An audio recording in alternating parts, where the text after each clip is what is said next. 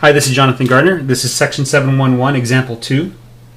So we have two long cylinders. We're going to take a cross section of length L. That's the outside cylinder. There's the inside cylinder. Okay, and they have varying radiuses. The radius of the inside one is A, and the radius of the outside one is B. Okay. And we're going to put a potential difference between the two. So let me just, there's a potential difference between the two. How that's done, the book doesn't say. I assume that you're going to have some kind of wire or something running inside of the insulated wire running inside there to connect the two. Or you're just dealing with the infinite exaggeration of some finite length pole. So let's calculate the field on the inside. Let's take a simple Gaussian surface. We might as well just take the whole thing, but let's just take the whole thing here. So let's take a Gaussian surface that looks like this. Okay, and so there's no horizontal component to electric field because we're dealing infinitely here. So we can calculate the electric field is going to point in the r hat direction, and it's going to be the charge contained, 1 over epsilon naught. The charge contained, that's lambda L. Lambda is the charge density per unit length, divided by the area, the wraparound area. So that's going to be 2 pi RL. And obviously the L's cancel, so you just get this nice little equation in the r hat direction. Okay. Now let's calculate the current from the inside to the outside. We know what the current density is going to be. That's just J equals sigma epsilon or E. So the current density is going to be the integral across a similar surface of the J vector dot the area component there. J is going to point in the same direction as E. It's going to have magnitude sigma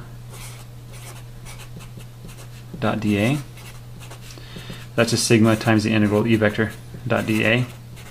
And we've actually already solved it with Gauss's law here. This is just the charge enclosed. This is sigma over epsilon naught lambda times the length. Okay, so we use Gauss's law to calculate this. We use Gauss's law to bypass that integral there. Isn't that neat? We don't have to solve integrals when we can use Gauss's law. Now we're going to calculate the potential difference between the two. So V is equal to negative the integral. Let's think here. So we're going to start at B and walk to A. And we're going to calculate the E vector dot the path that we take. Let's flip the signs. Okay, so what does this look like? Well, the E vector is given up here, so it's 1 over epsilon naught. This is all constant. Lambda over 2 pi, and then integral from B to A of 1 over r. And it's in the r hat direction, dot the dl. Well, dl is just, we're just walking, our dr r hat, so we get that right there for the dot product of this and the dl. Well, what does that equal? That's rather easy to solve. That's just 1 over epsilon naught. 2 pi, I messed up, lambda over 2 pi.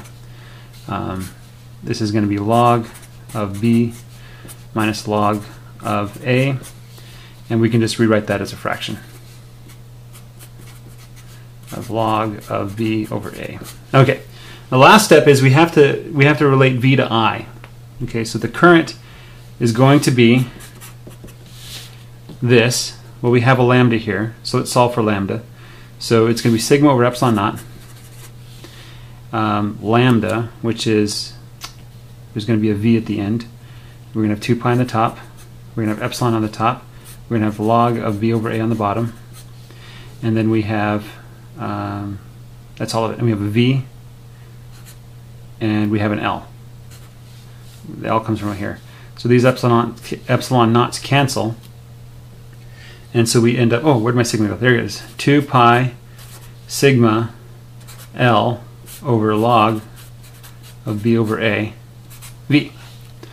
There's your solution of how the current relates to the potential difference between the two sections there. Hope you had fun. Thanks for your time. Bye.